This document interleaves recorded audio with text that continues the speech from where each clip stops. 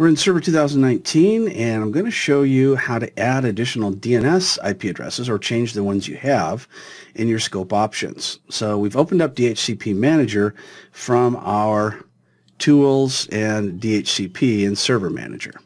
Once that is opened up, we can go ahead and click on Scope Options. From here, let's click on DNS Servers. Now, if you don't see DNS Servers here, then you can just right-click on Scope Options, go to Properties, and we'll get to the same box. And then you can scroll to 006 and check the box for DNS Servers. In our case, it's already there, but let's say we want to add a second DNS server because we just installed a new domain controller with DNS on it. Let's go ahead and put in 192.168.15.253.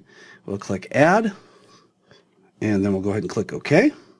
And now we can see two DNS servers instead of one. Now if you want to remove one of them, just go ahead and go back to the same spot, click Remove, and then click Apply.